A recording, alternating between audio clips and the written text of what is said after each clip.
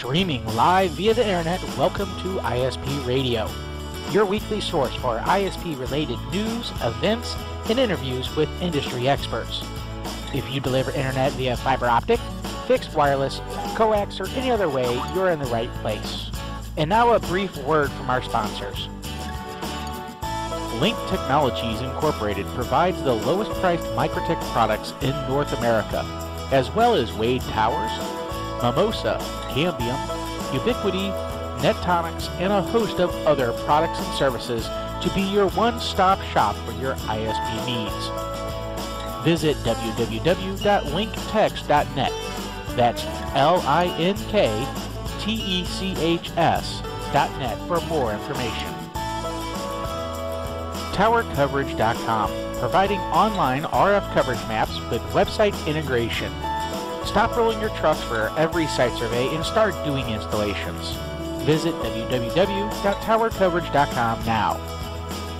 And now we'd like to present our hosts, Steve Graybiel and Dennis Burgess.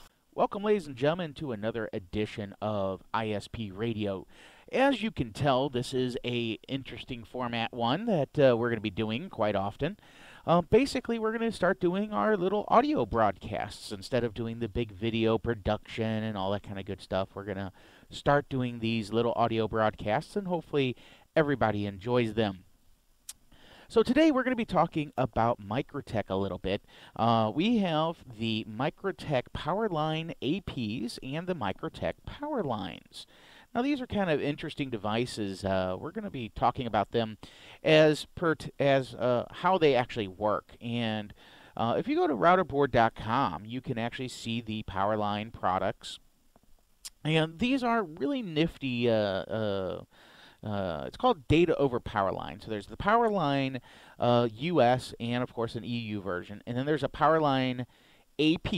And then there's a PowerLine Pro. Well, the big thing that most people need to realize is the PowerLine US, the standard PowerLine, it has a Type A micro USB plug on it. That's it. There's no access point. There's no Ethernet jack. It just has that micro USB port.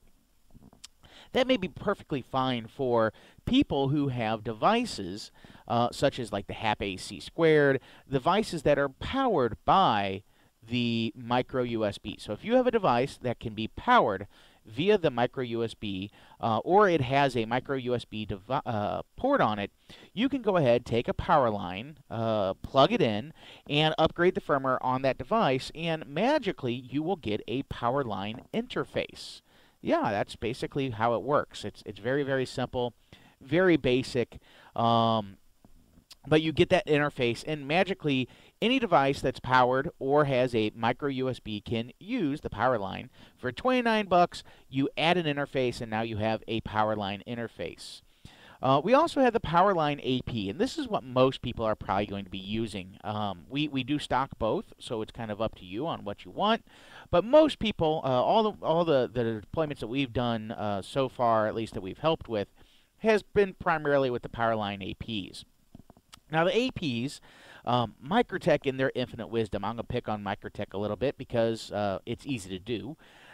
They made these PowerLine APs, and they just have BGN, so it just has 2.4 gigahertz Wi-Fi in it.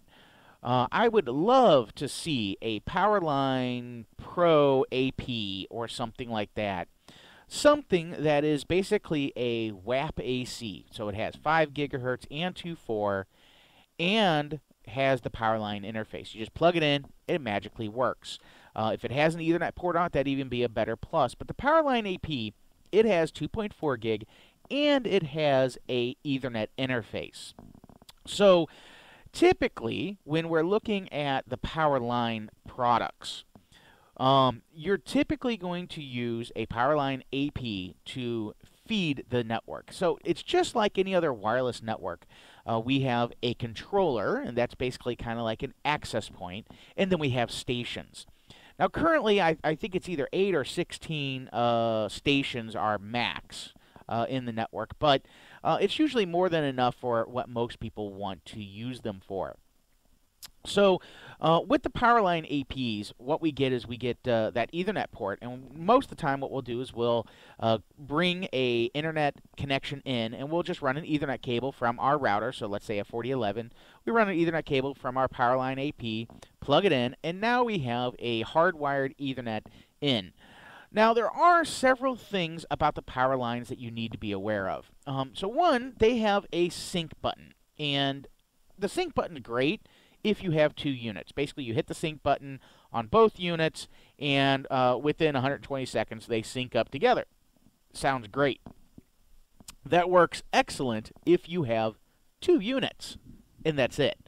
But right now, if you need to add any of the additional 8 that you can have, you need to actually open up the power line, Winbox into them, and there is 2 options. One is a network password, and the other option is a network key. If you type a network password, it will generate the network key, or you can just simply use an auto-generated network key.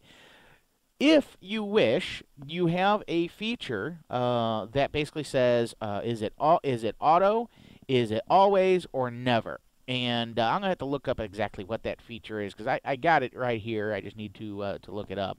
But the difference is if it's always, that means it's always going to be the controller. If it's never, that means it's always going to be a station. Okay, so it never is the controller, therefore it is, simply put, a station.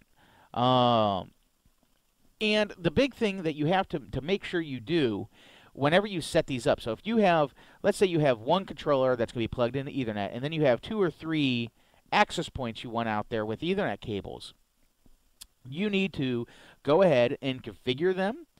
You need to set the either network password or network key. Note the network password will generate a network key, so you can just use the network key. And then we have this PLC CCO selection mode, and that's the power line device mode.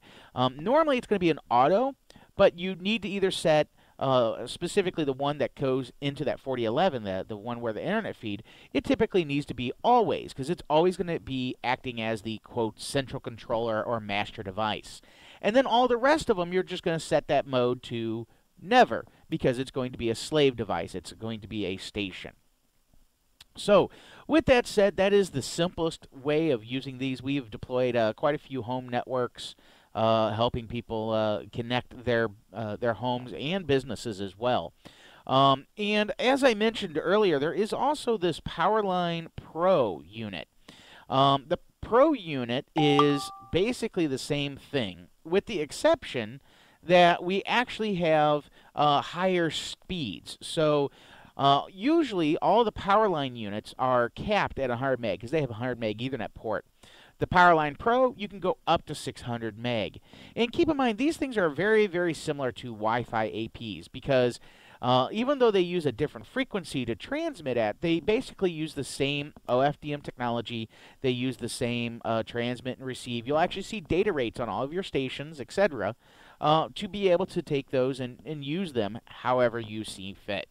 So definitely options that you can do that you need to do. So the PowerLine Pros, the PowerLine APs, again, the APs are typically what we get.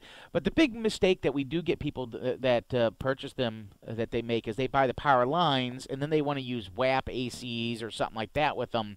But the unfortunate problem is those are not powered via micro USB, nor do they have a micro USB port, so you can't just plug them in. Which kind of defeats the purpose. However, we do get to see lots of devices that are like the WAP ACs, the HAP AC squareds, and those types of units. Those units are really neat and nifty to do those with those PowerLine USs, because they'll actually be powered and they can get that interface. So it's nifty, but I prefer that Mikrotik would just come out with a PowerLine WAP AC AP or something like that, and charge us a little bit more for them. Keep in mind the PowerLine APs are $42, so they're very relatively inexpensive. But I'd rather pay $69 or something like that and have 5 gigahertz in it as well. Thank you for listening to ISP Radio.